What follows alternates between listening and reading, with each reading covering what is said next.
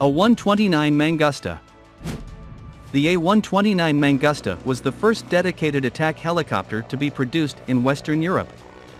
First helicopters were delivered to the Italian Army in 1990. Production of Mangusta was stopped in 1992 due to funding problems and changing operational requirements with the end of the Cold War. Later, all Italian Mangustas were upgraded to the A129 International standard. It is a lightweight attack helicopter, hence it carries less armor than its counterparts. Yet its rotor blades withstand hits from 30mm rounds.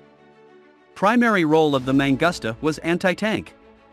It was fitted with Hellfire or TOW anti-tank missiles and Stinger or Mistral anti-aircraft missiles. It could also carry unguided rockets. TOW missiles were its primary armament. However, the A129 International is a more flexible multi-role machine. It was fitted with an undernose 20mm cannon. It can be used in anti-armor, ground attack, armed reconnaissance, fire support and escort roles.